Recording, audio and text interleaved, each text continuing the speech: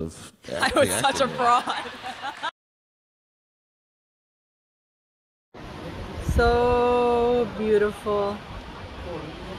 Not a cloud in the sky.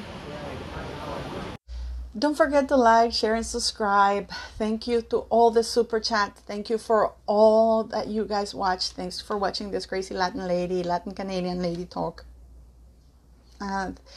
If you want to make donations to the channel, the PayPal account is in the video description.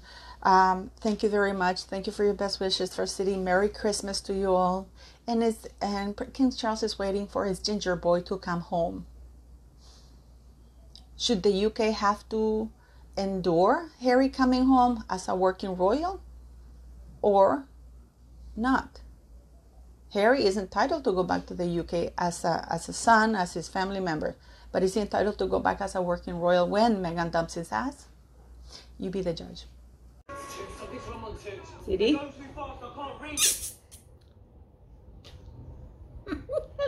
Gidry, I love you. I love you. I love you. I love you. Hello, beautiful people. These are, as you know, all my thoughts, as usual. Okay, I know it's in the disclaimer, but I just want to say it. Anyways, I've gotten so many emails from so many different people telling me that the reason why King Charles is not acting against Harry and Meghan Markle is because he's waiting for Harry to say sorry and come back home, and because he's looking out for him, so when Meghan dumps his ass and Meghan goes on this pity tour, because make no mistake, Meghan Markle will go on a victimhood tour, that he needs to have a way back. There's also news that King Charles has just kicked Prince Andrew out of the Buckingham Palace and he can no longer use that address for his offices and blah, blah, blah, blah, blah.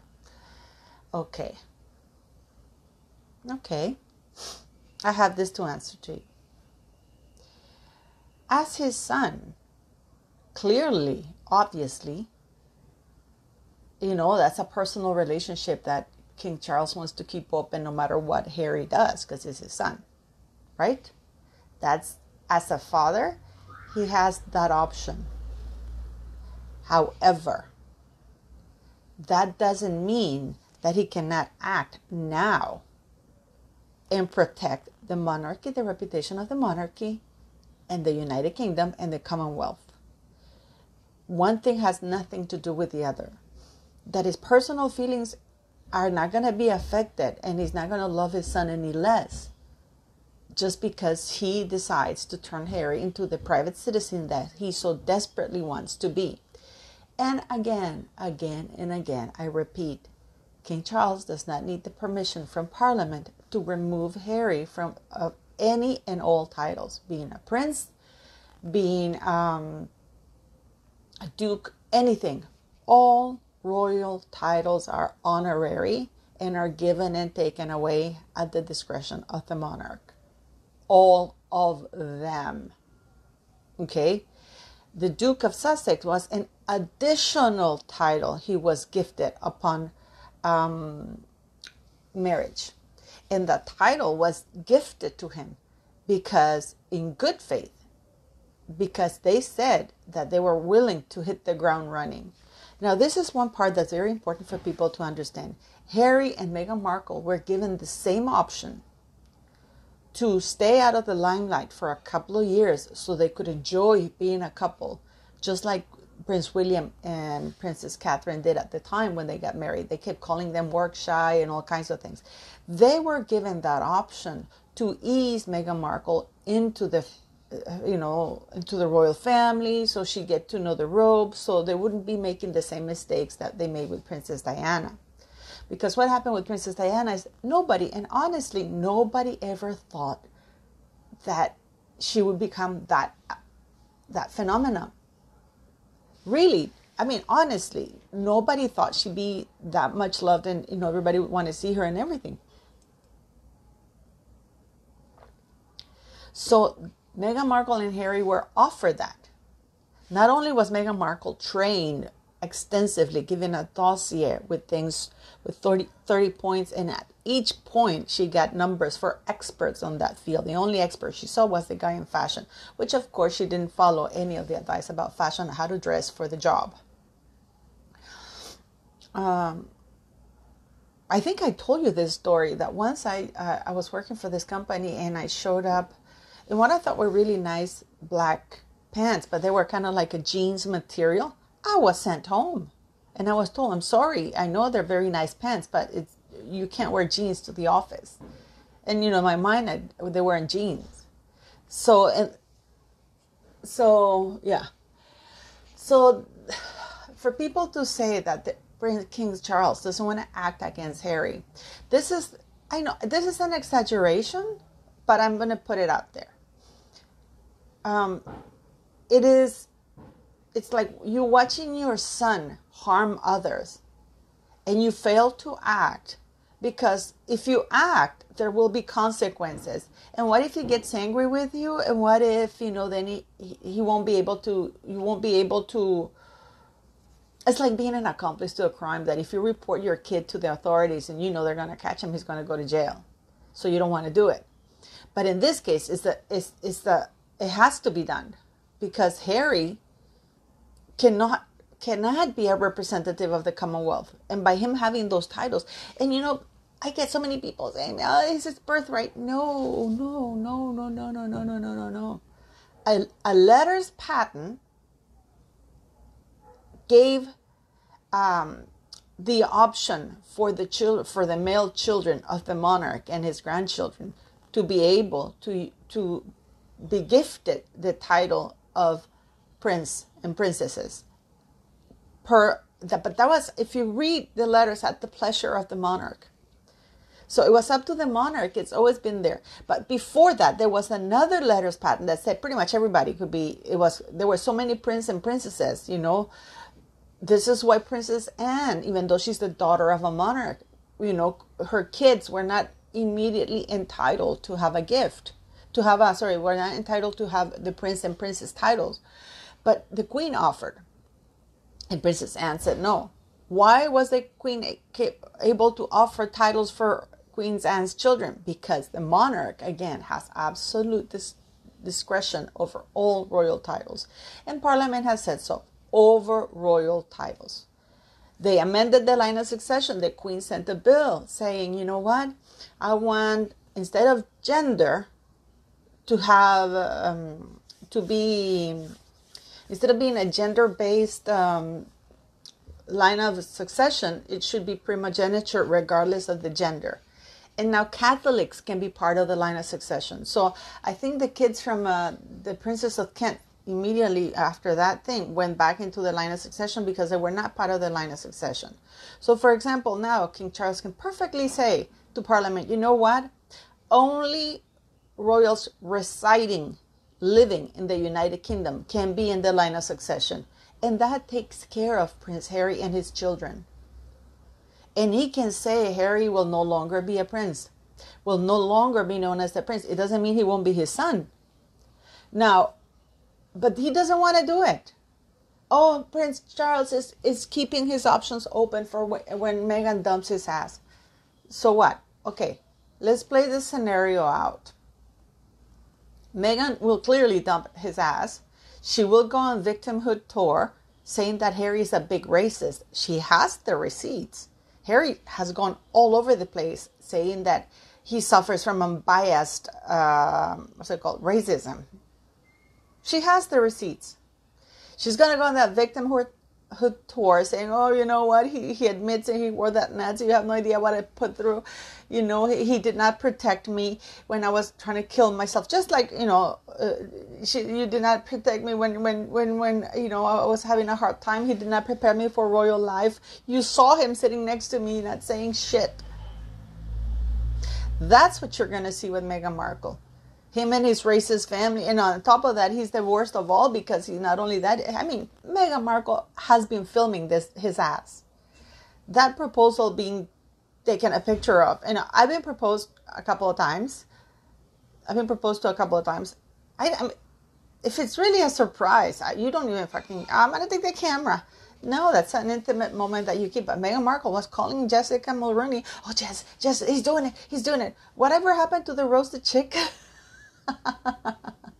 So Meghan Markle goes, divorces his ass, keeps custody of the children because the children have been residing in California. So by law, they have to remain in California. He would have to have a very good lawyer to be able to get him out of the country.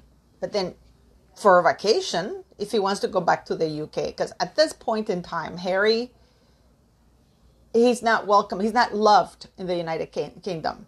Okay? He's not. Nobody likes a traitor. You betray me once, you will betray me twice. And not only has he betrayed them twice, 3 times, 4 times. Everybody was going on about, oh, no, he's not going to do that. How dare he? He did that. He betrayed because a queen and country at the time, he's commander, she'll always be my commander-in-chief. How he talks. When he knew he was doing the Netflix shows, when he knew he was talking to Quibi, I think it's called the thing that failed. He knew he was talking to Oprah. He knew he was doing all of this before they even got married. So, and he keeps betraying. And for some reason, people keep saying, oh, they're waiting for the book. They were waiting for the documentary to do something. They were waiting for them. Every time, people are always making up excuses. They're waiting for Charles to do something. They're waiting for him. They was waiting. Now, okay, the book is going to come. And then now he's going to wait for something else to act. Harry has created dissent among the Commonwealth. He created dissent. And he has hindered the good governance of the monarch and parliament and to his heirs.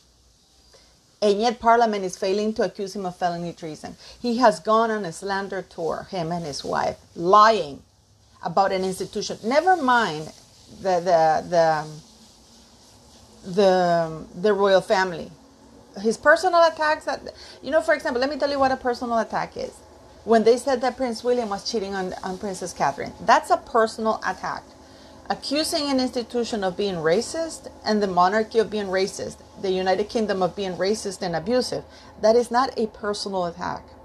That is an attack to an institution that has to be investigated, and yet nothing. So anyways, so we're playing out the scenario that Meghan Markle goes in California nonetheless. She went to, if you want to get divorced, you don't want to do it in California if you're a man. So she goes, she keeps the mansion because, of course, she's accustomed to that kind of lifestyle. Whether Harry can afford it or not, that's a different story. But I'm pretty sure Papa Charles will step in to help with that. Again, that's their own business.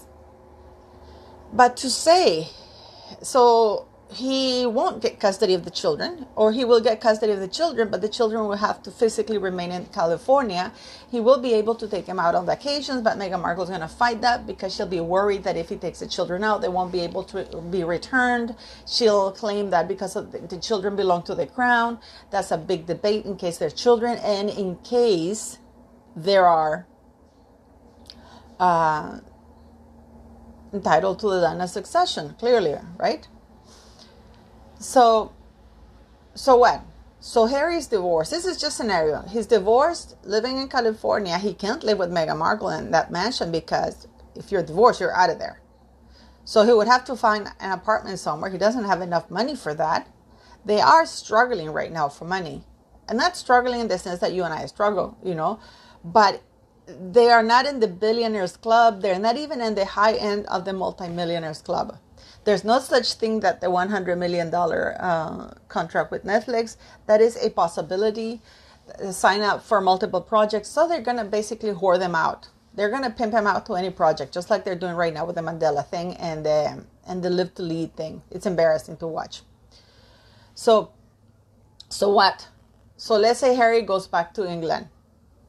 And I'm going to ask you this, beautiful British people. Would you say, yay, we're going to welcome this traitor who basically attacked the Queen and the entire royal family and attacked us? Because let's face it, people love the Queen and Prince Philip.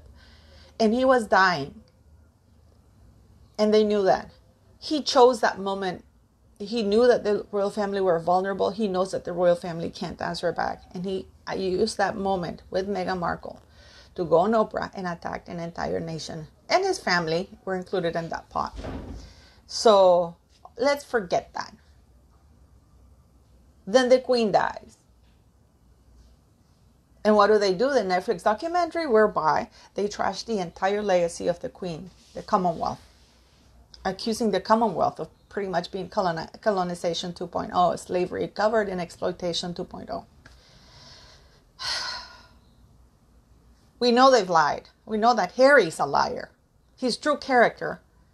And this is why Prince William said, I can no longer protect him anymore. Because Buckingham Palace, and I've been telling you this since I started, did a great job at covering up Harry's nasty traits. The same traits he shares with Meghan Markle. So, is the UK willing to welcome that snake back in? Any corporation, any company, anybody. I have had somebody that I really, really cared about. Oof. I really cared about him as a friend.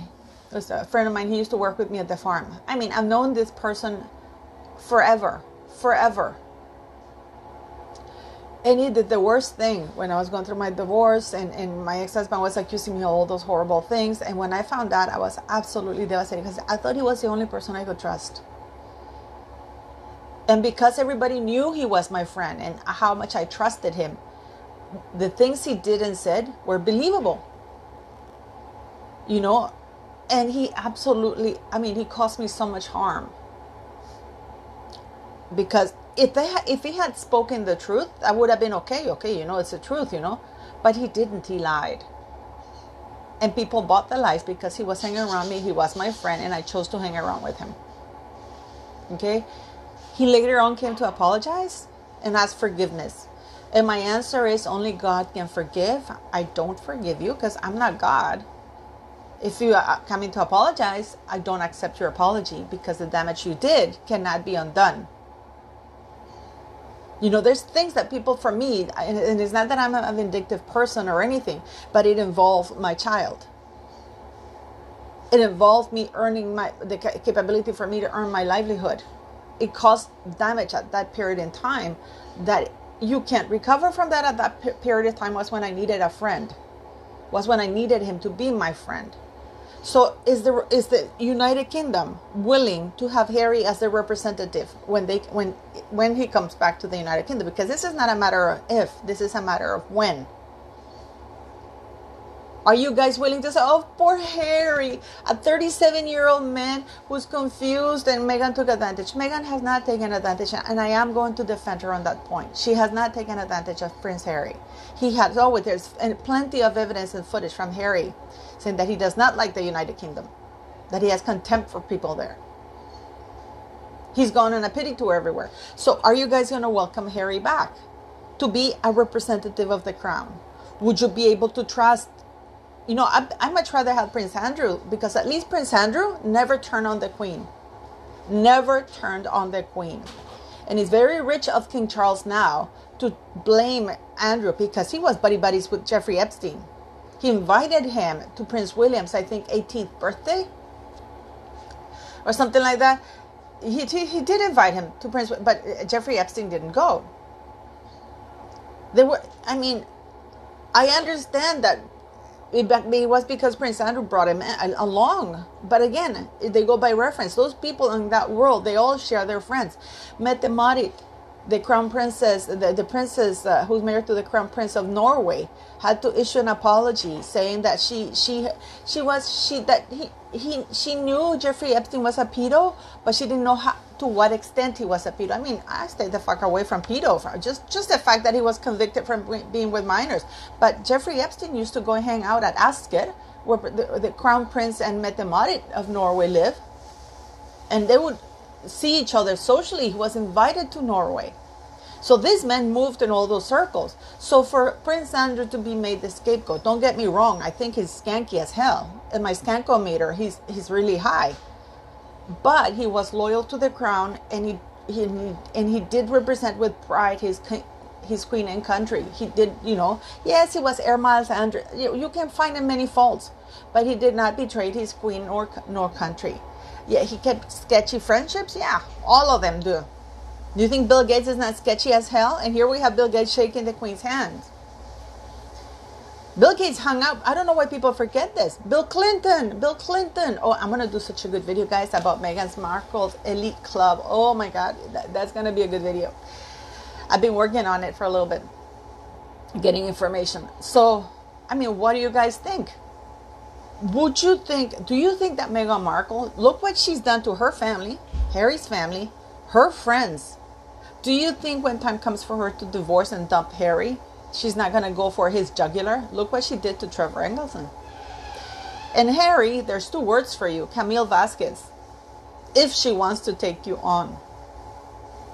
But the problem is with Harry that he has lied too.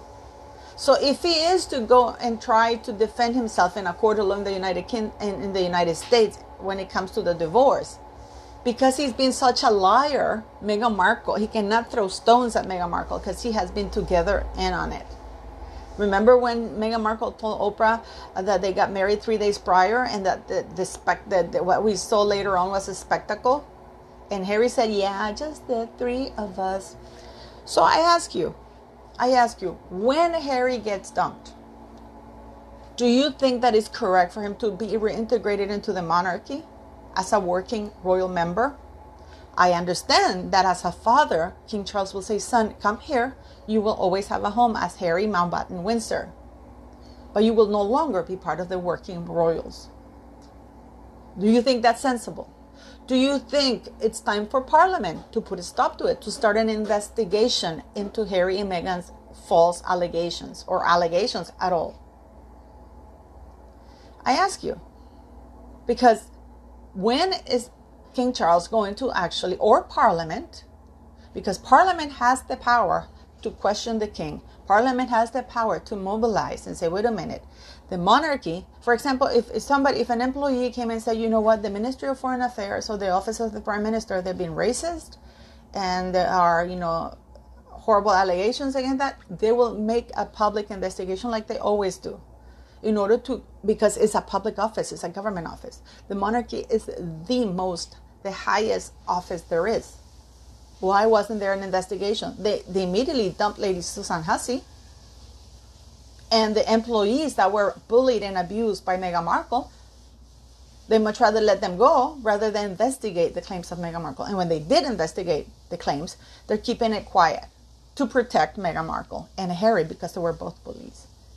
So at what point is King Charles waiting for his boy to come home? That's fine. His boy can come home after he does his time. This is a metaphoric way of speaking. When is Parliament going to start an investigation to all these allegations? Because their actions and their words are creating dissent among the Commonwealth countries. That is felony treason. That's fine. That doesn't stop Harry from being King Charles' son. So at what point do you think those things should be separated? At what point do you think things should be said, enough is enough? If they want to keep a dignified silence about the personal attacks, about King Charles' character, Camilla's character, Prince William's character, Princess Catherine's character, at what point, that's fine. But when it's the institution that the king is sworn to protect and Parliament is sworn also, people in Parliament are supposed to look out for these things and keep these organizations and institutions respectable. At what point are they going to act? Please let me know your thoughts as usual.